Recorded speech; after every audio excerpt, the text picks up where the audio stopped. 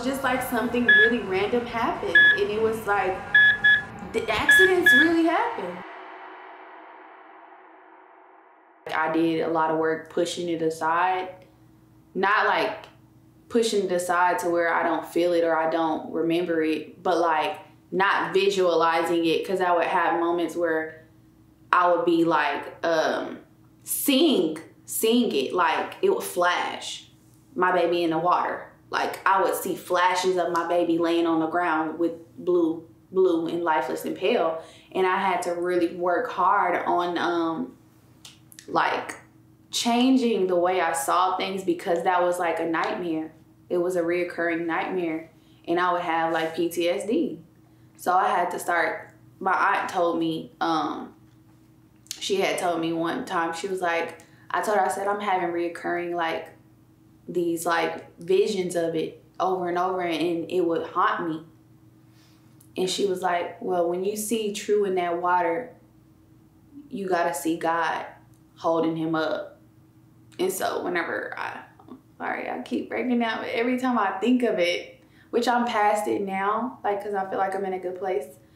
But every time I did have those like visions, I would think of God. Like God was holding my baby up. His angels were protecting him and keeping him afloat. And even when he was laying there and I was giving him breath, I'm thinking Yahweh. Yahweh is Jesus, God's breath. And I remember just every time I'm breathing, I'm like, God, breathe your breath into my son. So that's how I kind of got over that PTSD, which, you know. What's crazy about this is I'm finding out, like us talking about it right now, I'm finding like out stuff about your perspective that I didn't know. And I'm sure like, you know, you finding out stuff about me, because like I said, I really like commend you on how like that really, it really just will always be something that I hold dear to my heart, like, or just I look at you so different now. I think that it really made me have a lot more like respect and love for you, because I didn't expect that you would come in that room and be that way, or even throughout the whole process be so strong and supportive of it. I was judging myself and judging, and I'm an overthinker, so I was thinking like, you know, if it was Bishop, I wouldn't be mad at him if he hated me.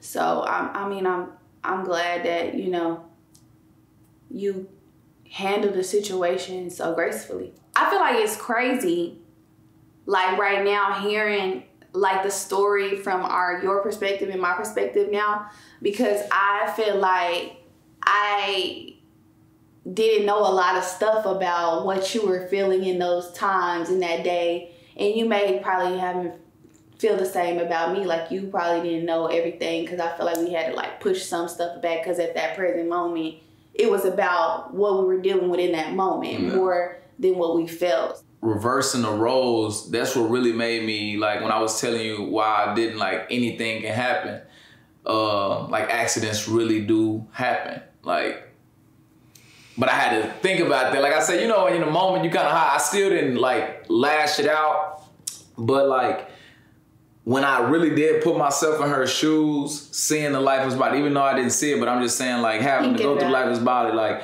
turning my back, and my son could do anything, like, you know what I'm saying? Just anything can happen. Like, it's just like, so I really thought about that. Like I had to think about that to myself, and cause I know how True can be, man. He's just like, you could be turning your back this way and he'll be 60 yards down the field. Like, you know, that's just how I say down the field. But like, I'm looking at the camera, but you know what I'm saying though? Like he literally be moving that fast. Like you could literally go get you could go get some clothes out the drawer and he'll be, you know, I don't know, he'll be doing something like, man, so it's just like, man, that little dude right there, man, he's special though, for sure. There was a time in the process when we finally made it through, like, the first initial, like, ER, the accident, like, that major first step, where I was, like, trying to understand, because I had so much guilt, like, I don't know if it's mother's guilt, or I just felt,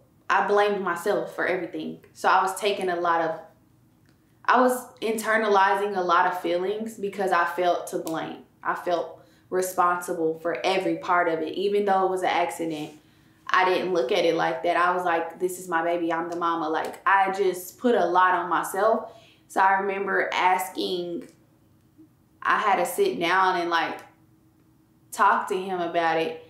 And I wanted to know like how he truly felt. Cause like I was feeling how I felt. And I know he felt how he felt. So I just remember sitting down with him and like, okay, like lay it on me. How do you truly feel? And he was like, I'm not gonna lie. I'm hurt. Like, it hurts. I do wish that he would have been like right next to you, like you said, because he's like, you know how true can be. We both know how true can be. So, but he was like, I still didn't have to go through what you went through. And I know accidents happen.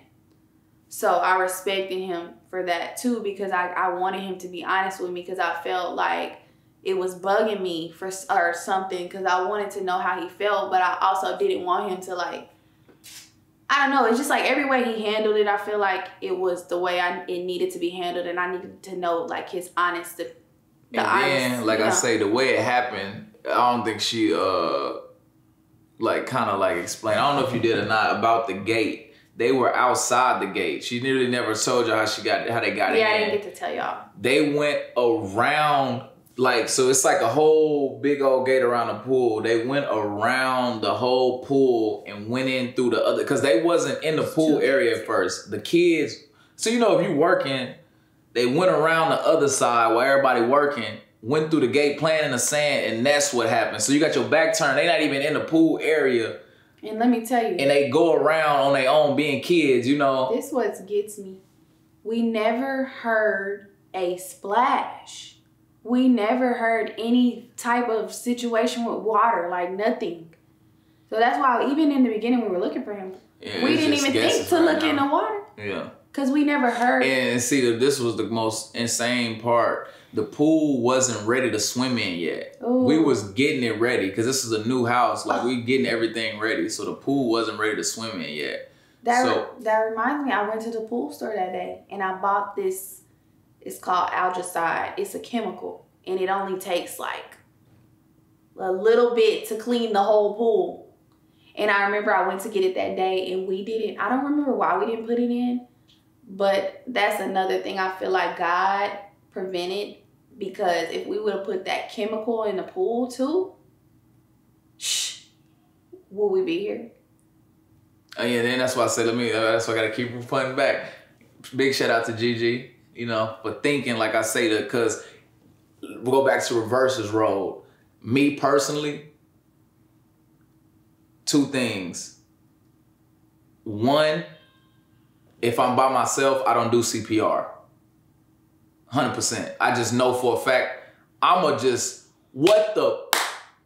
Oh, you saying you was sad, like. I wouldn't have did CPR. Like, I would have called, like, yo, come on, da-da-da-da. Yeah. CPR, I wouldn't have, like, would I have known if I'm in a situation, but I'm saying, like, I just feel like, in my heart, I'm like, I don't think I would have did. Now, I'm like, now if something happened, of course, I'm gonna, you know, but I don't think in that situation, like I said, that's why I want to give a big shout out to my mama too, and the creator, because also, I don't see how, the pool is pretty deep. Like I said, we can get deep. The pool pretty deep. So I don't understand. No, we can be real specific. No, I'm going to be deep on the video. It is what it is. 10 foot. 10 feet. On one side. So how do you go, 3 feet on however far you went in, to floating up at the top?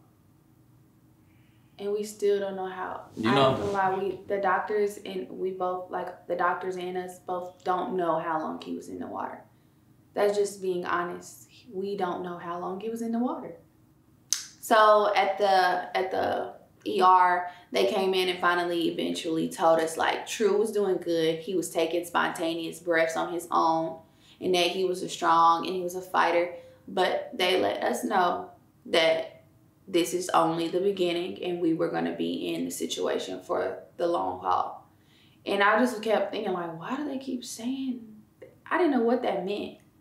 But we were sure soon enough about to find out. So they were got saying, him back. Yeah. You know, they got him back. Back. What is the word? Stable. Stable. They got him back stable, and then they sent us off to St. Francis Children's Hospital. So when we got there, they were telling us, you know, the biggest thing right now is we're checking for brain injury, and within the next 3 days, your son could possibly have brain swelling or possibly be brain dead.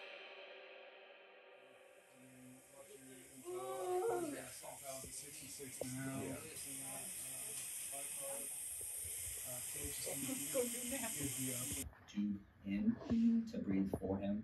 So he's technically on a ventilator right now. Yeah. We've given him some medicine to help with sedate him to make him comfortable. Right. We are in the process of trying to get things situated. Okay, we already have acceptance over it. We're gonna try to get him over there as soon as possible. Okay.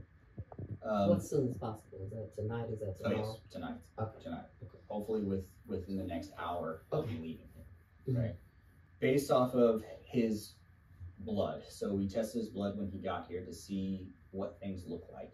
Okay. But also when your heart's not beating, your cells aren't getting tissue. Okay. And that can make your blood pretty acidic as well. So what does So that mean? his blood, it looks like he had been down for a decent amount of time without a heartbeat and without adequate oxygen. Okay. So based off of that, we're making improvement based off, we've already repeated our blood gas to look to see, make sure he's making improvement. But right now he has a heartbeat. He's trying to make effort. His pupils are reactive. He was moving his toes. So those are all good things, right? But we're not quite out of the woods yet, okay? So only time will tell how things go from here, okay? So as soon as we get everything kind of situated in the room, we'll let you guys come back if you want to. If you don't want to, that's okay, we understand. We will need someone to go with him for transport, most likely. So you guys can kind of talk about that and decide, you know, who that will be. But as soon as we can get someone here to take him there, we will do that, okay? Do you guys have any questions for me? I know that's a lot of information. I'm sorry? We also contacted the chaplain if you guys would like his services. I'm just trying to understand, like, what does it mean by recovery? And like you said, he was like alive, but he's not breathing on his own. So he's trying to breathe some on his own, which is a good sign, but he's not adequately breathing on his own. So what that means as far as recovery, it's hard to say at this point. So the biggest thing right now, and the hardest thing for you guys, is going to be giving him time. So it's a waiting game, which is terrible. I know that sucks. He's gonna be all right. That's right, and we're gonna pray up until that time. That's what we're gonna do, right? Right. I believe it. I'm gonna have to stand on it like that. I don't care about. I appreciate science and everything else that y'all do, and I appreciate that, and I feel like it's like I wouldn't be able to do it without y'all, but I gotta stand on. Sure. Speaking it into existence, affirming, believing for my son. So I believe that he's gonna be 100% in recovery time, however long that takes. Like 24, 48 hours till you know more information. Okay, so tonight, don't expect to know a whole lot more. They're gonna run more tests when he gets over there. They'll probably repeat some of the things that we've already done.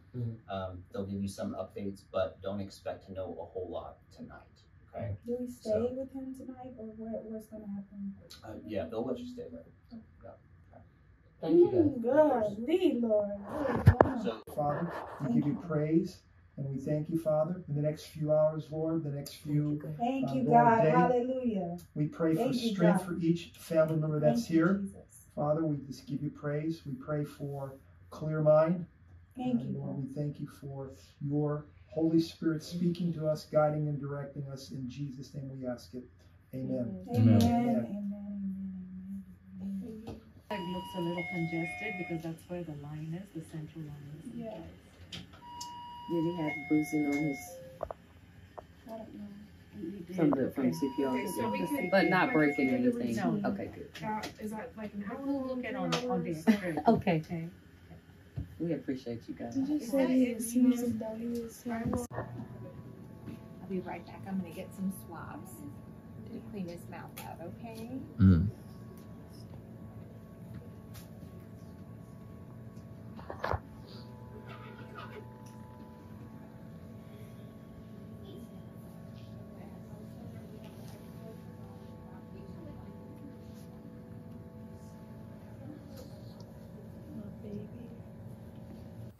Just like, and just disbelief, awe, like, bro, really crazy. Like, you know what I mean? But I'm just giving, like you say, the creator all the thanks and the praise, you know what I mean? Cause it could have been different. Like, could have been way different right now. Like I say, True is a fighter. He, you know, he, got his pulse. He's breathing on his own a little bit. They said that he had to, that they have to breathe for him. Bro, I literally was crying 30 minutes on the way to the hospital. Just like, damn. Like, I was streaming a lot, so I was like kind of away from like my little boys. But then, like, soon as I get my days, like, I'm just chilling and I'm just giving it all to them, bro. Like, something like this happened. It's just crazy, bro. It's just it's just like mind blowing, bro. That something like anything can happen at any moment, bro. And I've been saying this over and over and over and over and over and over again. That's why I tell y'all so much to just like lock in on y'all dreams, bro. Lock in on what you're doing, bro, and actually just, bro, take advantage of it, bro. Like, my son is literally in there fighting for his life right now, bro. Literally. Like, y'all don't know what he went through. I don't even know what he went through, bro. Like, literally flatline today, bro. Like, I am in disbelief. Like, I don't feel real right now, bro. Like, this shit crazy. Like, you know, people was asking me, was all right? I was like, but I'm like a late reactor, bro. So I'm like, man, I don't know. But, like, I'm feeling it now. Like, I can't sleep, bro. I'm literally up right now. Just to see him like that, bro. Like, he's so outgoing. Like, he be moving, like, jittery. And, like, literally survive. Like, you know what I mean? He got his post right now, so I'm speaking into in advance. Like, I prayed in advance. I told, like, the creator, I'm like, man, I know you did it for my pops. My pops had a stroke 2 years ago, like, 2 years ago. He flatlined. Asked God for a miracle. He made it happen. Same here. Thank them in advance. I know you got it. I know you got me. Even though it's tough because you was going through it, but at the end of the day, like I say, I'm still, like, you know, putting my faith first in the Lord. You know what I mean? That's priority. That's the King, the Almighty, the Most High. You know what I mean? You never can forget that. And that's what I feel like that's what this moment is. It's just like giving the praises and the thanks to him because he does the supernatural. He does, you know, the creator does the most, like you say, the supernatural. So, like I say, man, I'm just thankful. Like I say, I was hot earlier, like I say, but if my son is in there fighting, I'm fighting with him, positive, giving my good energy like I always give, and that's what I'm gonna do forever. I mean, God is so amazing. That's first and foremost. The creator is so amazing, and I'm speaking on that so highly because that's what I'm about. That's what I've been about, and I'm gonna keep putting it in the forefront. If that's what I gotta do, the creator is number one priority. I don't give a fuck what nobody else saying. I don't care who you talking to.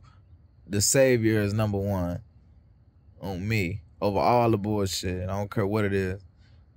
Number one. Y'all better believe it. Man, bro, this is some real talk out here, bro. I'm like locked in right now, bro. This shit is so crazy. I don't even feel real, bro.